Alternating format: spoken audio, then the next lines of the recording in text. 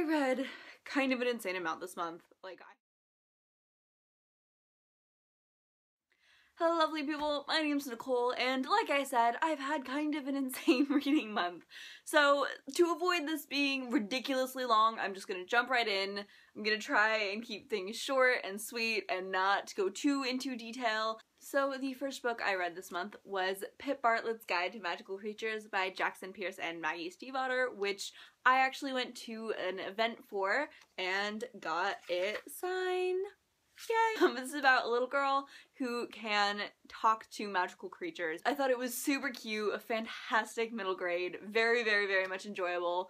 It isn't quite as, deep and emotionally connecting as I think, a book like Percy Jackson is, but it was a really, really fun read, and I'll definitely be reading more when the sequels come out. I gave this 4 stars. Next was a book that I read for school, and that was Rendezvous with Rama by Arthur C. Clarke. This is about humans see this weird spaceship thing floating around in the sky, and they go to investigate what's inside. As hard sci-fi goes, I really enjoyed this. It had a great sort of exploring, discovering new things, wonder sort of vibe about it. One of the things that I found really interesting about it, and I'm not quite sure whether or not I liked it, was that there was absolutely no character development. There was no characterization. You barely got to know someone's name.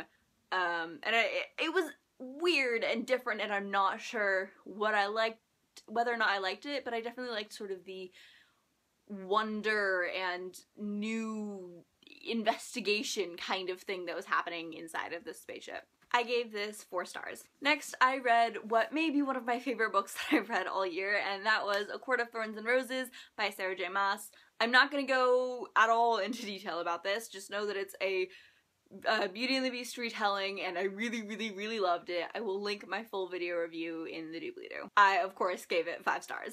Then I read Saga Volume 3, and then later in the month, Saga Volume 4 by Brian K. Vaughan, illustrated by Fiona Staples. These are the continuations of the Saga series, the last 2 that are out right now. The next one comes out this summer. And it's sort of a Romeo and Juliet fall in love and have a baby in space kind of thing, and it's so good. I definitely think this last one was more focused on some of the storylines that I don't really care about as much with the TV head people. I would have liked to see a little bit more of the Will and Gwyneth. But all the same, I definitely really, really enjoyed these. I gave Volume 3 5 stars and Volume 4 4 stars. Next, I read The Heir by Kiara Cass, which is a continuation of the Selection series. This is about the main characters from that series. Their kid is now having a selection of her own, and so it's kind of cool we get to see it from the different perspective of someone who is actually the sort of center of the selection as opposed to one of the contestants. I really enjoyed seeing that aspect. I definitely have my favorite of the boys, Kyle. And I am definitely looking forward to how everything wraps up. The ending was sort of ripped my heart out. On the topic of Evelyn, there were a couple moments where I found her a little annoying. She was very insistent on how much she was anti the selection for a really long time, and it did get on my nerves a bit, but overall, I understand why she was frustrated and why she made some of the less mature decisions that she did. And like I said, I am very excited to see what happens next. I gave this 4 stars. Now, getting into the Bout of Books readathon, the books I read during that, starting with The Ocean at the End of the Lane by Neil Gaiman. This is one that's been sort of sitting on my shelf getting hyped for a really long time, and I finally just decided, you know, it's only 150 pages, might as well just read it. And I'm really glad I did. It's not the kind of thing I normally read, but it was really, really interesting. Very sort of darkly whimsical, I think is the best way that I can describe it. I really, really enjoyed it. I love Neil Gaiman's style of writing, so I gave this, I think, 5 stars. The next things I read, I do not have physical copies of because I just got them on iBooks, and those are the 3 Percy Jackson Kane Chronicles crossover novellas by Rick Riordan. That would be The Son of Sobek, The Staff of Seriphus and Crown of Ptolemy, which just came out this month. I really enjoyed these. It's so much fun to see from these characters' points of view again, because for Percy and Annabeth, we didn't get their point of view in Blood of Olympus, which was kind of sad. And so it was really good to read from their point of view again. The first two were actually a reread for me, but it makes my little heart flutter.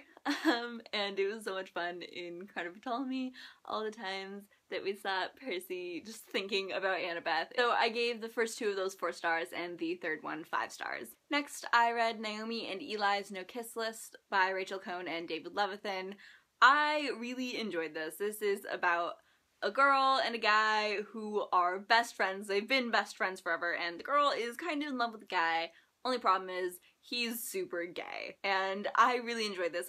There were a number of times where I thought the characters got a little annoying and stubborn, but overall, I thought it was really good. I really appreciated that it focused more on the friendship aspect of things and not on the romance, but I gave this 4 stars. The next thing I read was Deadly Class by Rick Remender and Wes Craig. This is about a teenager who goes to a school of assassins, and it was very dark and sexy, and there were a number of things that I liked, a number of things that I didn't like. The art style is very sort of intense, and I think it really worked well for this. I'm definitely excited to read the next one, but it just didn't really get that emotional connection for me. So I think I gave it 4 stars. The next thing I read was None of the Above by I.W. Gregoria. This is about a girl who, when she's in high school, finds out that she is intersex. And then shortly thereafter, the rest of the school finds out too, and she goes from being the most popular girl in school to being a total outcast. I enjoyed this. There were a number of things about it that I think were done really well. It sort of talked about a difficult topic and sort of a taboo topic, and I think it did it really well. It approached the subject really well, and there were a number of places where it provided really good, helpful information, which was really good, and there were diverse characters in both gender and sexuality, which I really appreciated. And I think this would be a great resource for people who were struggling with the same thing as the main character. And so I gave this 4 stars. The next thing I read was Nimona by Noelle Stevenson, and I've been following Noelle Stevenson on Twitter for a while, and I absolutely love her. I love her art style. I really need to read Lumberjanes. And if you don't know, she is the person who did the drawings on the Fangirl cover, so super cute. Her art style is fantastic. Here's sort of a sampling of, yeah, it's really cool. And the characters in this are all so funny, especially the main character, Nimona, is this adorable little, like, teenager shapeshifter girl, and she goes to meet with this evil villain guy, and she's like, hey, I'm gonna be your sidekick. His response is, of course, who are you? Don't need a sidekick. She's like, yep, I'm gonna be your sidekick. By the way, I can turn into a shark. Surprise! And she's just generally a bamf, and she's adorable and hilarious and very, like, impulsively violent in a hilarious way, and I cannot recommend this enough. I absolutely loved this. Everyone should go read it because it's hilarious and heartwarming and amazing, and I gave it 5 stars. The next thing I read was We Are All Made of Molecules by Susan Nielsen. This is about 2 teenagers, one of whom is the sort of stereotypical popular girl, and the other one is a sort of, he's a gifted kid. He's been going to a school for gifted kids for a really long time, and their parents are moving in together, and the guy is excited to get to know his new sister, and she is really upset about the fact that he is now invading her space and going to her school, and she doesn't want anyone to know. There were a number of things about this that I liked. Overall, I think I liked the story. It dealt with a number of topics that I think were really powerful and difficult to talk about, especially with kids that are so young. These kids are only like 14, and I think it did that really well. But I think just all the characters, for me, felt a little bit too pushed to the extreme. The girl, Ashley, was just a little too bitchy 14-year-old. Her and her friends felt like something that was out of, like, the Click books. They were very petty, very, like, catty, in sort of an immature way, and Stuart felt like he was just a little too awkward, and they were like, those kinds of things just felt a little bit unrealistic, which unfortunately only made this a 3.5-star book for me. Next, I read an entire trilogy, and that is the Ruby Red trilogy, Precious Stones trilogy, by Kristen Gear. She's a German author whose books were translated into English.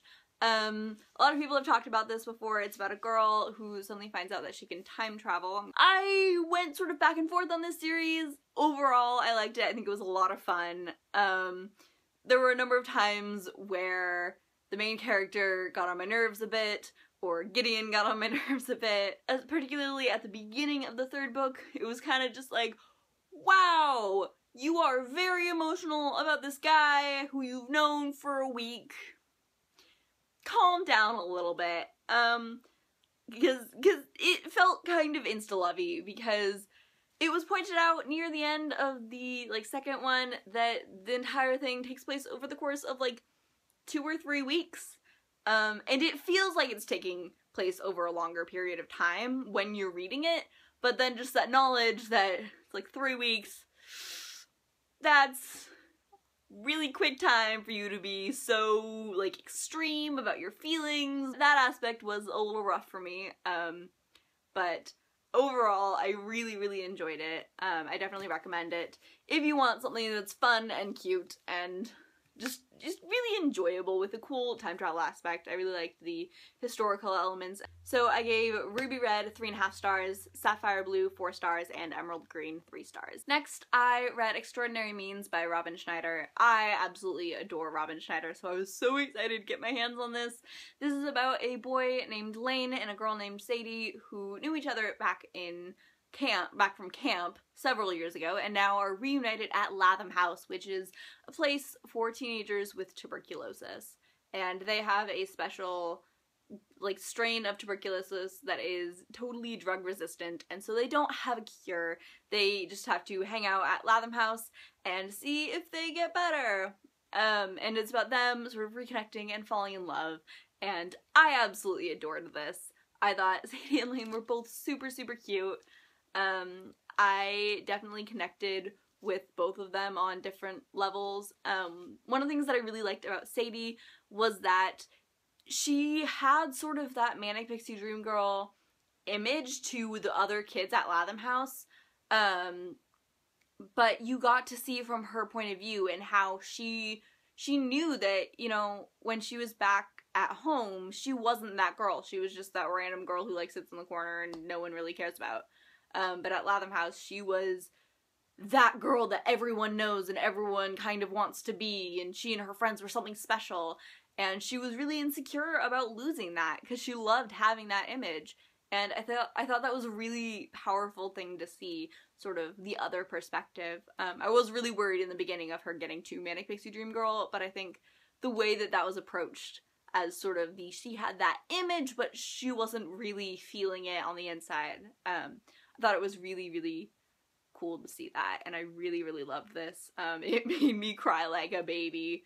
I didn't stop crying for like half an hour after I finished it, so I definitely gave it 5 stars.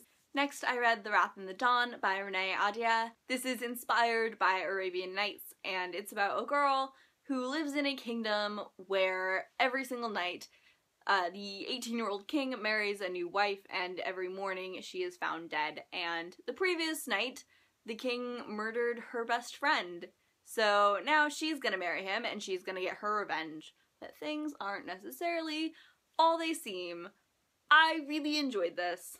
I thought that the evolution of their relationship was really gorgeous, and I really just felt them sort of connecting. There were a number of times in the beginning where I got frustrated because I was just like, communicate with each other, have a conversation, maybe.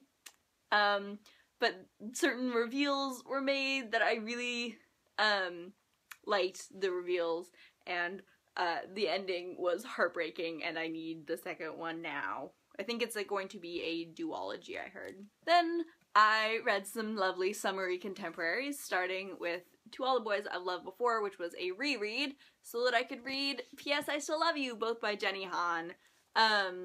These are about a girl who, when she is done with having a crush on a guy, she writes him a letter, puts it away in her closet, and never looks at it again, and then she's over him, and then one day those love letters get sent out. And there are so many things I love about this series.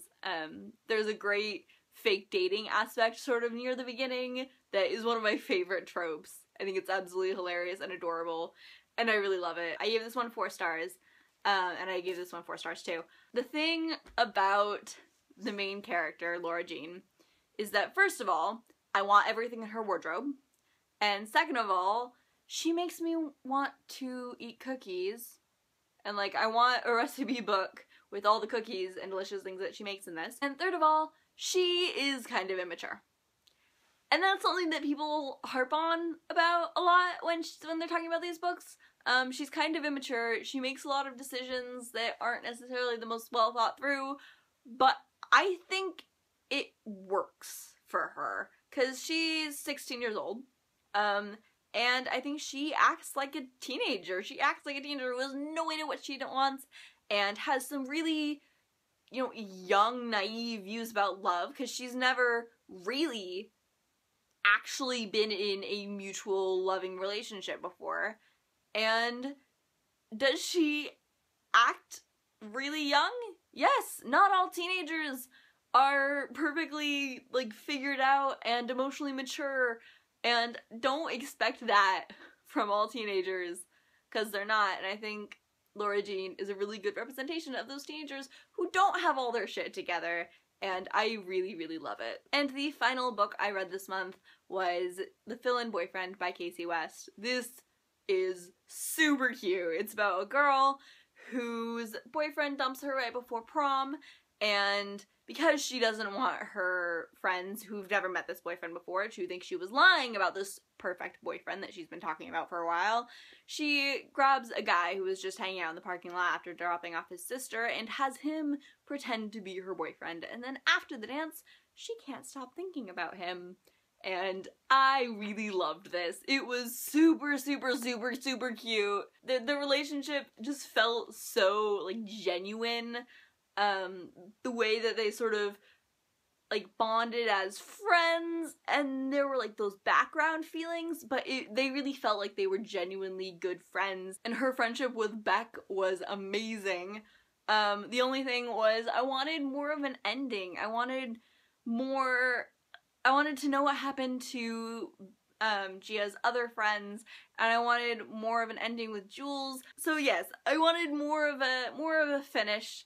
But I really, really loved it. I gave it 4.5 stars. So, those are all the books I read this month. This video is already getting long. Hopefully I can edit it down. So I'm not gonna do big long outro. I'm just gonna say thank you for watching. Comment and let me know what you read this month or what you thought of these books. I love you, and I will see you later. Bye!